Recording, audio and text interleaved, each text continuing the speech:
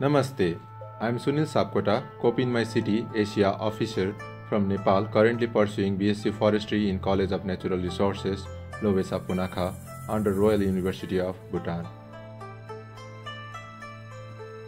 Flooding, famine and rising sea levels will put millions at risk in one of the huge portion of population, and they are likely to lose their homes as calamities sweeps the world's most vulnerable region in Asia, as UN states.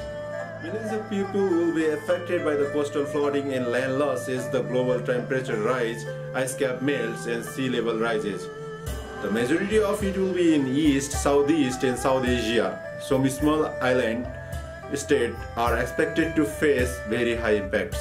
In addition, drought and water scarcity pose risk in urban areas, with risk amplified for those lacking essential infrastructure and services for mitigation. Climate change will slow down economic growth, further erode food security, and trigger new poverty traps, particularly in developing areas and emerging hotspots of hunger. Climate change throughout the 21st century is leading to increased ill health in Asia. For example, likelihood of injury, disease, and death due to more intense heat waves and fires, increased likelihood of undernutrition resulting from diminished food production in Asia, and increased risk of foodborne and waterborne disease. At the same time, coral reefs are facing devastating destruction triggered by increasing amount of carbon dioxide dissolving in seawater and acidifying Indian Ocean.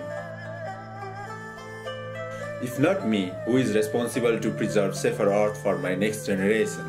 Our ancestor did whatever. We just cannot stay playing blame games and be victimized by the tragedy of commons.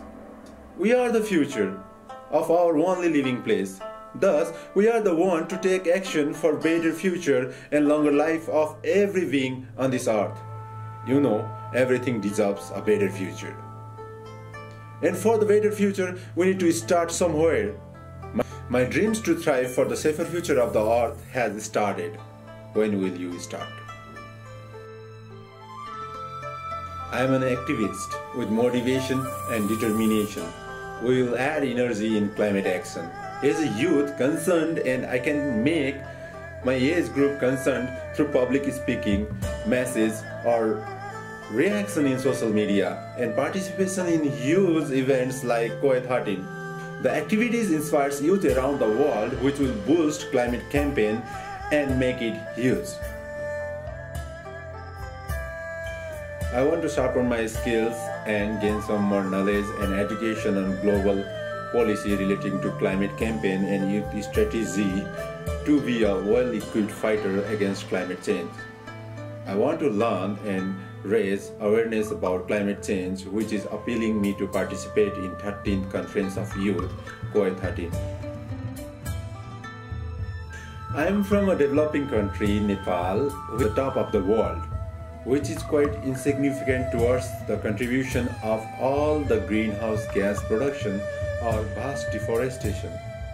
The country I am currently residing, the last Shangri-La, the exemplary Bhutan, people from the one of the most diverse region in the world, the Himalayas, has still insignificant contribution in gross carbon production.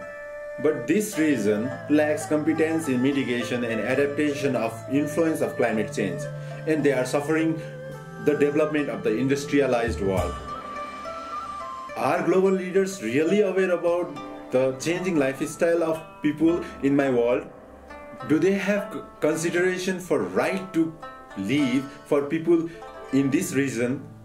I really doubt. I'm here to tell youths that come, let's make contribution from our side to compel and appeal global leaders to act for small island, melting glaciers and diminishing water resources in Asia.